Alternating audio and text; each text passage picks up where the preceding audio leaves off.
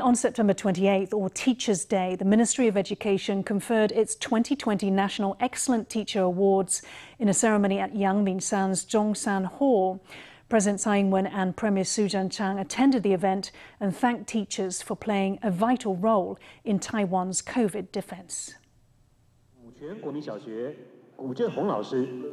They come on stage one by one to receive their award. Education Minister Pan Wen-chung presented a special distinction for outstanding veteran teachers. On September 28th, Teachers' Day, the Ministry of Education held its National Excellent Teacher Award ceremony. President Tsai and Premier Su both attended the event to present awards. In her address, the president thanked Taiwan's teachers for their hard work this year.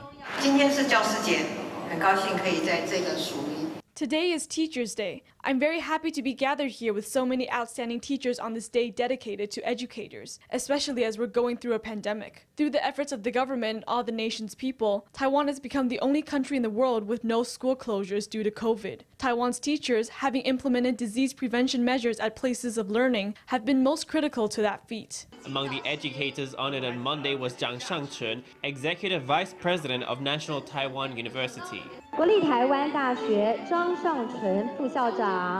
Since the start of the year, Zhang has served on the Central Epidemic Command Center as a convener of the advisory panel. He received an award for his outstanding performance in academia, along with his contributions to fighting COVID as well as SARS in 2003. During the ceremony, Premier Su said that throughout his life, he met many great teachers who shaped his development.